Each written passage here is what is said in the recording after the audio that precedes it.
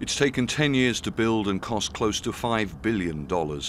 Ethiopia's flagship infrastructure project is a great source of national pride. But the Grand Ethiopian Renaissance Dam on the Blue Nile has caused tension with downstream countries Sudan and Egypt from the start.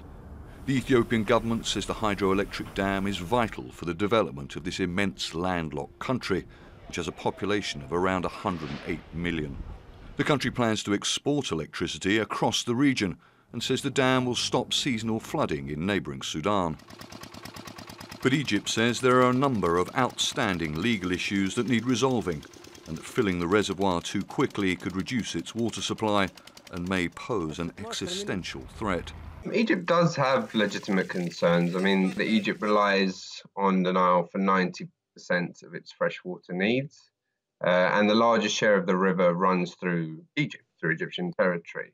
And what we have in Egypt is a situation where they have a significant gap between the amount of water they produce and the amount of water they consume. And with a rapidly growing population of over 100 million, it points to this problem only getting worse.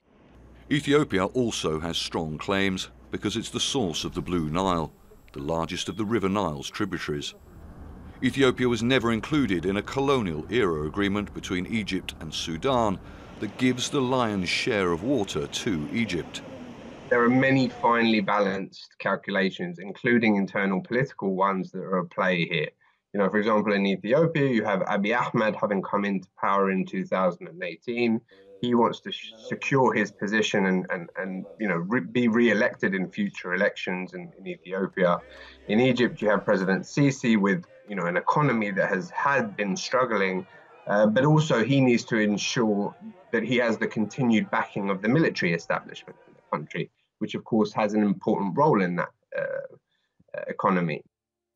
In late June, Ethiopia rejected a UN Security Council meeting requested by Egypt, saying the Council should not be involved at all. Ethiopia's UN ambassador said the dispute should be solved at a regional level. African Union talks hosted by South Africa failed to forge agreement earlier that month. In February, the US and the World Bank mediated what it hoped would be a roadmap on how to proceed with final technical and legal issues which concerned Egypt in particular. But Ethiopia did not sign the final document. Ethiopia always said that it would have preferred agreement before it begins to fill the reservoir, but if that wasn't possible, it would go ahead anyway.